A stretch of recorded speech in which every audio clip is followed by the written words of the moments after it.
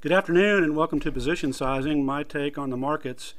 It's Wednesday, October 13, 2010, and before we begin, I caution you to invest at your own risk. I don't share in your profits, and so I don't share in your losses. Today I want to take a look back at T12, which spans from 1998 to 2007. Terry Laundrie originated T-theory and discovered T12. For more information on Terry and his fascinating thoughts on the markets, please see his free website called T-Theory Observations. The first question in constructing any time symmetry is where to start. Under Terry's rules, T12 starts at the advanced decline peak on April 2nd, 1998. As you can see, the price later made a peak in July while the advanced decline line made a lower high.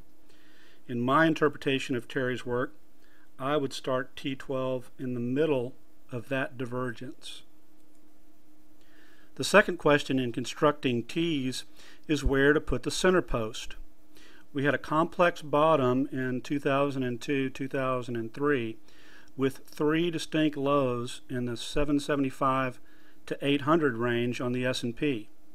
But none of these lows made any divergence pattern with the advanced decline line. This gives us 5 possible options on where to put the center post. Option 1 is the first low in July of 2002. Option 2 is the second low in October of 2002. Option 3 is halfway between the first and the third lows. Option 4 is halfway between the second and the third lows. And option 5 is the third low in March of 2003. Note, option 5 is not an option under Terry's rules because using the final low does not project a top, it projects the nulled echo low. Now let's review the various projections in comparison to the complex topping pattern that we had in 2007. I've gone back in and drawn all the T's. I haven't shown them here, but here is the projected top dates using all the different options. Turns out using option 1, the first low, was useless as a center post under both start date theories.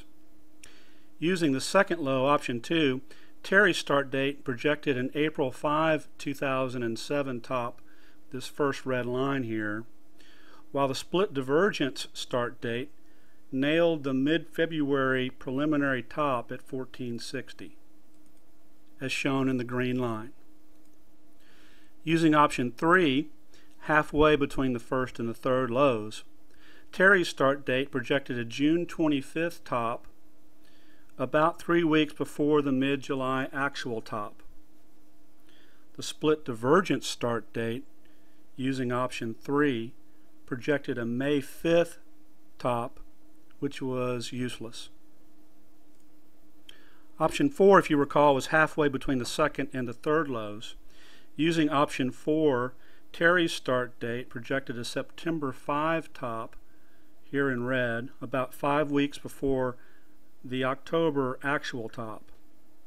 Using option 4, the split divergence start date nailed the mid-July top at 1550, denoted here in green. Finally, using the split divergence start date and option 5, the final low produced a projected top in mid-December, just a week or so before the new downtrend started for good.